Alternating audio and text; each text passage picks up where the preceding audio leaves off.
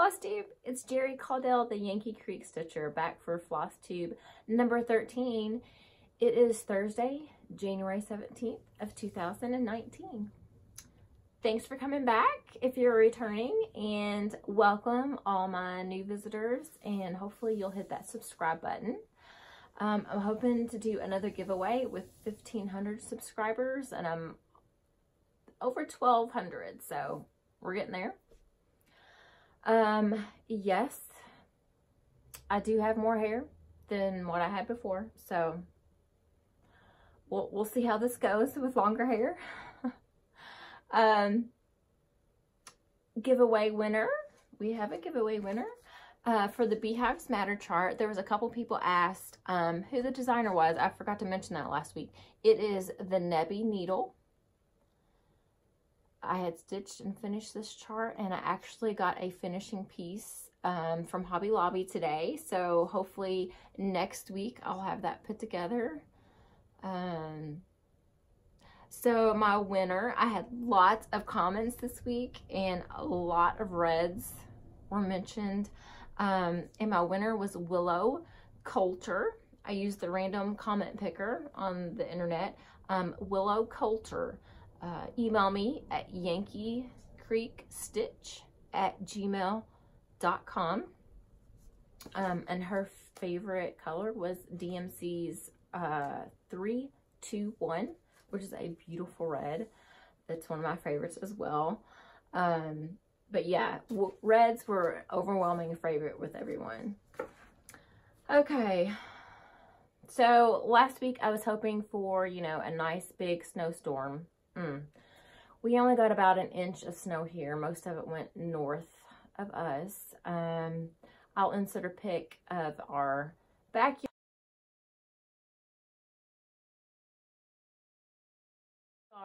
of our snow. I mean, it did cover the ground, and it was nice and pretty and white, but it didn't last that long. So we have another chance this weekend. Not huge for snow, but it's going to get really, really cold, like highs in the 20s. So it's early yet for good snows here, so I'm still crossing my fingers for a good snow in, but I did get lots of stitching in, so that's what matters. And I finished my hutch. I'm super excited about it. It turned out beautiful. It was just a generic brown color. And then I painted it in chalk paint. It's a cream color. I can't remember the exact name of the color.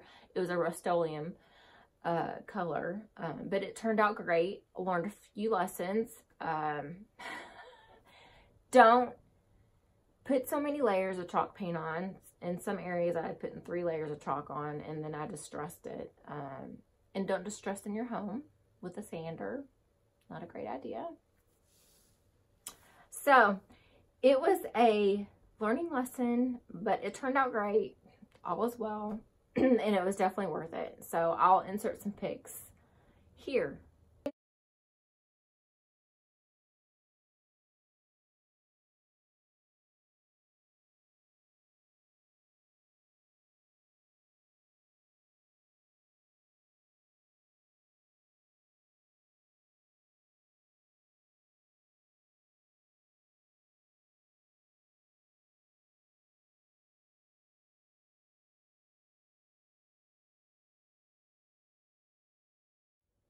I tried to throw in just a few little pieces to give you some dimension of it. It's about 7.5 feet tall, about 4.5 foot wide, and about 28 inches deep. So it is a nice size hutch. And it was all handmade. It's not from, a furniture store and, where you're going to see replicates of it. Someone had handmade this. I don't know if somebody's wife said, hey, I need a hutch. Put one together for me. I don't know. It's kind of rough, and it wasn't, really perfectly square, and it kind of drove my husband nuts on getting everything level when we put it back together. But I love it. It's I told him all the quirkiness of it gives it character, and I love it. I'm thrilled with how it turned out. We put some holes in the back of each level so I can, put some anything that I want to have, like some candles or anything plugged in. So I can't wait. Right now I have all Christmas stuff out, so I tried to just throw some stuff up there that wasn't Christmas related.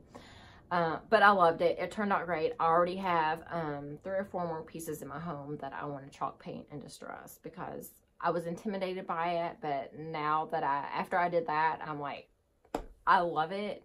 I love the finish of it. I love the look of it.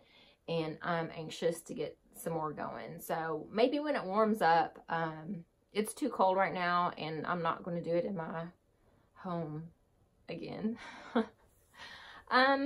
Let's see. What else did I do? I organized my fancy floss. I have seen others. I wasn't really sure. Right now they were, or before now, they were tossed into an organizing tray drawer, just in some plastic bags. You know, Victorian mottos in a bag and Wig Styleworks in a bag. But a lot of them have them stored on the big rings, and that's what I did. I did it by color. You know, you can do it by the thread dyer, but I did it by color,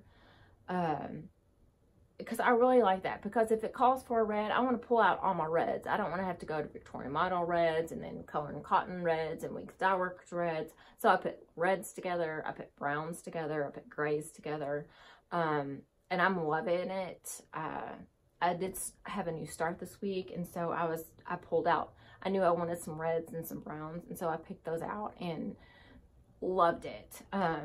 So this is what I did. I had some, I actually thrifted these. My mom had these big 3-inch ring, binder rings at our store that wasn't being used. So I'm like, I can put those to use. So I grabbed them. And like I said, I have Victorian Motto, there's Color and Cotton, there's Wig Styleworks. They're all on this ring, but it's all my reds. And I love being able just to see all of that together. I just think it's beautiful. But I got my reds, and this is some browns, or the blacks and browns. And you know, some of them, it's hard. It'll look like a green, and then you put it with the greens, and like, oh nope, that's a brown. And then you put it with the brown, and like, it's kind of more green. So some of them are kind of back and forth, but that's okay. I just love pulling it out and laying them however I want to. So I love that. I had only had a few initially, so I had ordered some more off Amazon and got them all in yesterday. So they're all on the rings, and I love it. That's how I do the fancy floss. The DMCs, I do bombinate and keep them in a couple of the plastic containers that I can go through. So I got that done this week. I had sent my sewing machine, my Bernina, and the serger that I had just got from my mom. I got both of them from my mom. I've had the sewing machine for, I don't know, 10 or 15 years, and it just needed to be cleaned up, maintenanced. And I had just gotten her serger from her last week, so I sent that out to get cleaned up as well, and I just picked those up today. So I'll be able to serge my linen. I cut a piece of linen yesterday and went to my sewing machine to zigzag the edges and didn't have it. So I've got them back, so I'll get that done too. And a comment that I had someone ask last week was Peggy Gavin. She had asked where my Flosstube name had come from. Yankee Creek Stitcher. I guess I had never explained that. We live on a family farm. My mom and dad own about, I don't know, 160 acres or so. And then my aunt and uncle live on the same property. It's kind of a whole corner of land here. It's about 350 acres total. And there is a creek that kind of runs right between them, and it is called Yankee Creek. So when trying to think of a Flosstube channel name, I thought that was pretty unique, and so that is where my Flosstube name came from. Yankee Creek Stitcher is from the creek that runs through our farm. Okay, I do have a couple of shout outs. Susie Reno. I had heard a few Flosstubes mention her. And I guess it had just popped up in a, you know, to watch, and when I was watching some Flosstubes, so I watched it. Oh wow. She has beautiful cross stitch pieces, but she also does quilting, and my goodness, beautiful projects all around. She had showed some, well, at least one gift that she had made for Teresa Vanette, the kitten stitcher. It's a fabric star. You'll have to watch her video to understand how it's put, but it's stars put together and it makes a big cube of a star, and it is absolutely gorgeous. She did say that Indigo Junction has that pattern, and I'm definitely looking that up because it was beautiful. Something that I'm really interested in doing for next Christmas. And another one is Lost in Floss, Leanne and Barb. I believe there's more to them than I know right now. I've watched one of their Flosstubes. I think they have some type of business. I'm not sure. I apologize. A lot of you out there may already know their history and everything, but on watching their watching their last Flosstube, the first one for me, they have lots of the exact same charts that I am stitching or that are in my stash. I'm like, oh my gosh, I have that one. Oh my gosh, I have that one.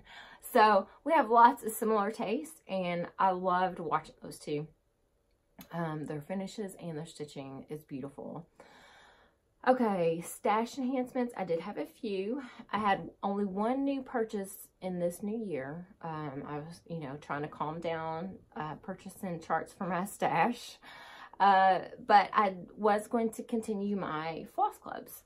So I did get my Victorian Motto Floss Club. I'm going to quickly show them.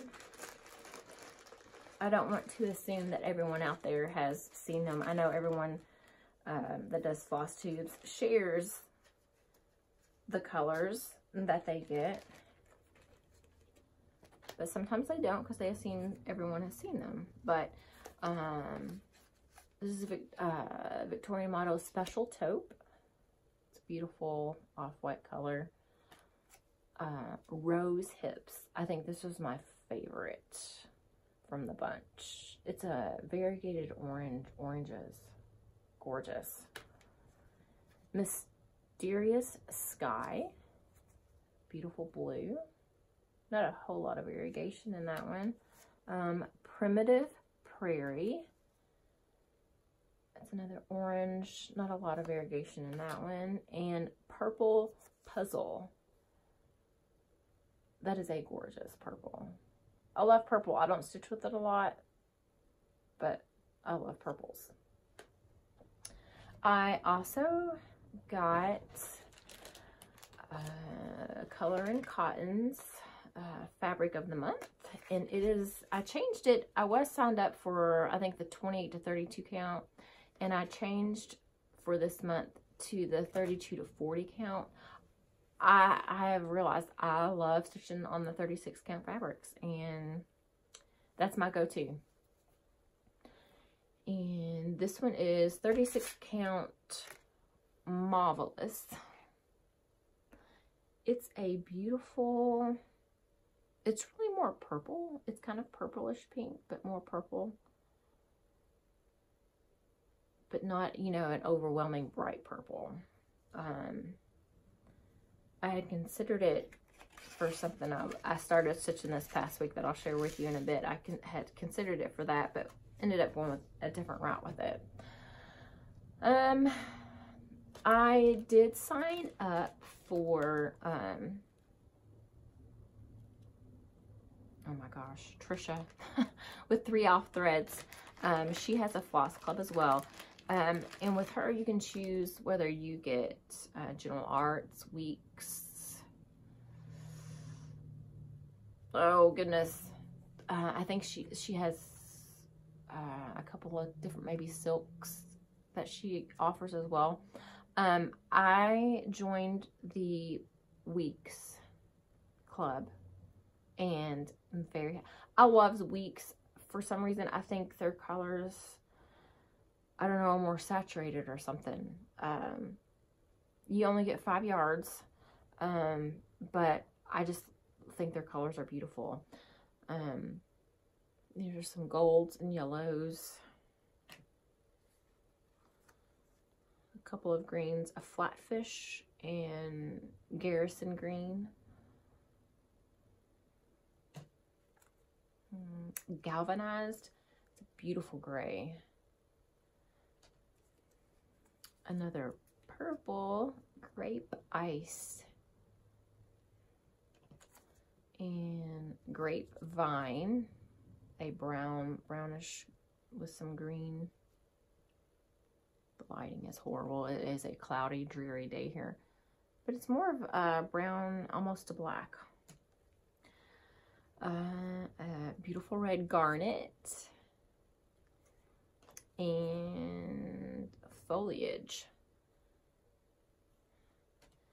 And this is the brightest one. I haven't stitched a lot with bright, vibrant colors. And this one's called Fiesta. Reds, orange, yellows. It's really pretty. It would probably look really good with the Autumn Splendor chart that I'm stitching. That's one of my whips. Okay, and I also, a freebie that I got was Pam and Steph. They have a couple promotions each week. And one of them is with Twin Peak Primitives. They're from the UK, and Pam and Steph are visiting the UK in their shop. I didn't get the chart that they were promoting this week, but I got a different one. It's a freebie chart. It's Mouse of the House. And it is just such a cute little mouse, and he's holding an acorn sitting on a pumpkin. These are all in, the pumpkin, of course, is in orange and yellows. I just didn't print it out in color, but I just thought that was so cute. And it's a freebie. So jump on their website. They had 5 or 6 freebies on there. And the one purchase I made this month, I have really restrained myself, and because there has been so many charts that is on my, you know, high up on my wish list and have been on sale, or have been out of stock on 1-2-3 Stitch, and I get their emails that, hey, it's back in stock, and I'm like, oh. I resisted pulling the trigger, but I couldn't resist on this. Misty Purcell had mentioned this on her last Flosstube and did a brief flip through on it, and I fell in love with it. Looked it up on Amazon. It was a great price. So I went ahead and was like, okay, this is going to be my one purchase this month. It is The Magic of Christmas book. It's French. It's French stitching, but the charts are just so, and I will not flip through all of this, but I will show you quickly just some of my favorite, or well, not favorites, but when you see it, I just think that is so adorable. Little kids on the sled. I just think they're gorgeous. And to stitch those up into little ornaments, oh my gosh,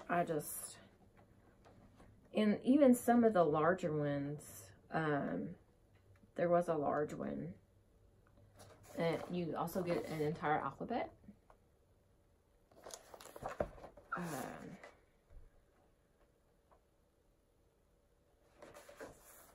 Little kids, Christmas morning with the presents. Oh goodness, adorable. I don't think there's a chart that I don't like. So I'm definitely adding this to some of my starts for this year. But I love it. It is on Amazon. The Magic of Christmas in cross stitch, or 2 cross stitch. Okay, so that wasn't too bad. 1 purchase for the month. So, and it was under my $25 limit. So, I'm happy with that. So, I did have a whip. It was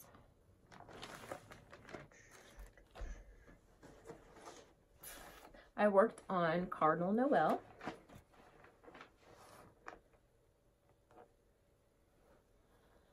I made quite a bit of progress. I filled in all of the white on the border and the candy canes and started my N. All of the letters did not have the, all parts of the letters didn't have the red going through there. I've modified the N a little bit where I'm going to be putting the red dots in there. I hope it turns out okay. I modified the chart just a tad, but I think it'll look okay. But this is just stitching right up. I'm really happy with that and its progress. I probably would have finished it if I didn't get distracted with my other whip. Well, it was a whip and a finish last week. I had decided that there's several people that I want to stitch ornaments for Christmas next year. And I figured it would be easier if I just picked one chart and stitched it for each of them. So I did stitch this for one person last year, my great aunt. And I showed you the finish of it. It's the Little House Needlework Season's Greetings. So I did stitch it again. And I'm using the same colors that I had stitched it previously. And I'm not doing the border like I did before. I didn't do the border, but it stitches up into a great little ornament. So the only thing, I've ordered some charms, a 2019 charm. Instead of stitching the year in there, I'm just going to attach that charm just to add a little bit more to it. So those are on the way. So 1 under my belt. I think I'm stitching 8 of these this year. So it takes me about 6 hours to stitch one of these. So that's not bad. I should be able to get those out in plenty of time for Christmas next year. Hopefully early so that I can get them wrapped and done early in the year. Okay, and then I did have a start last night. I had gotten this chart. For some reason, I was in the mood to stitch something for Valentine's Day.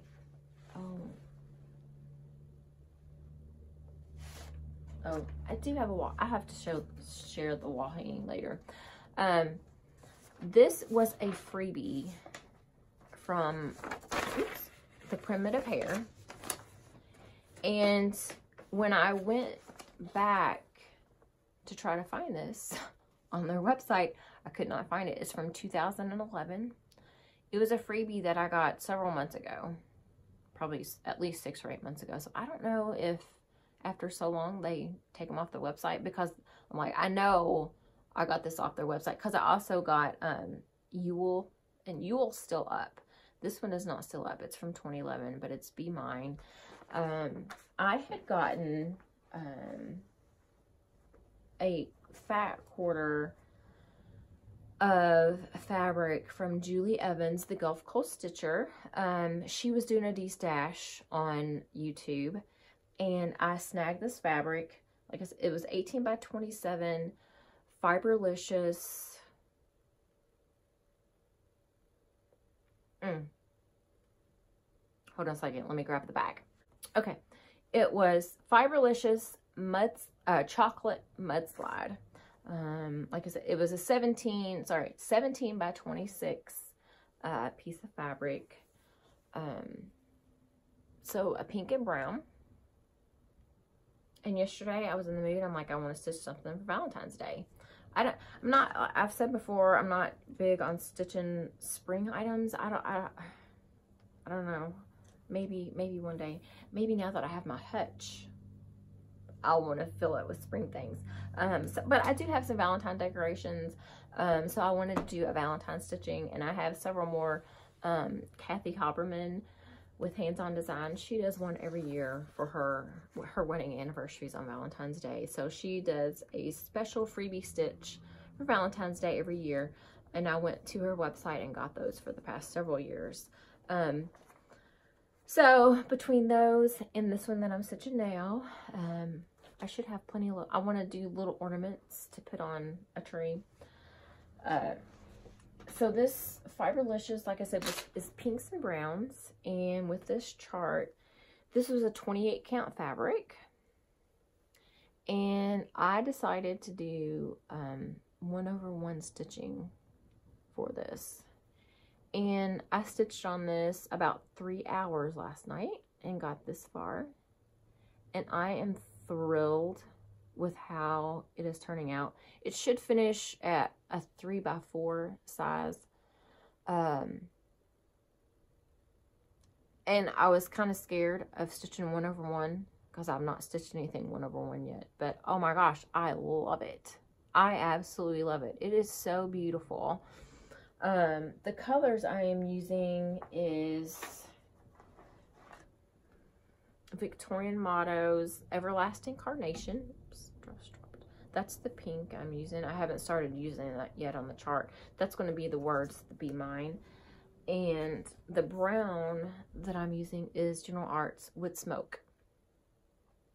And the variegation in that is just beautiful. And it honestly matches the fabric so well in some places. It is very difficult in some areas to keep track of where I'm stitching since I'm doing it 1/1.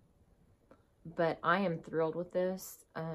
This is my plans to be stitching on this evening. I love it. I can't wait to see how it turns out on this fabric. So I plan on, since it is a large piece and I'm not sure what else I would use it for, so I thought that would be great to use it for my Valentine ornament stitching. So that's my intentions. Let's see here. I think this one's going to be short and sweet this week. So my only plans until my next Flosstube is stitch, stitch, and stitch.